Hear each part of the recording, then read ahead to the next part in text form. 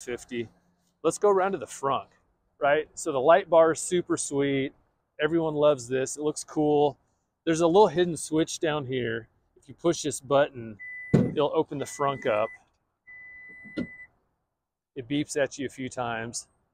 Dude, and this thing is dope, like no doubt about it. So this is my like emergency roadside bag. In my old F-150, I had all that stuff like jammed under the back seat and kind of in all the little compartments. So it's really nice to put this up here, and there's still tons of extra room for everything else. So here's all your chargers. There's these little hooks that if you have bags or something or some tie downs, you can put on it. There's a light switch because there's some lights in the top.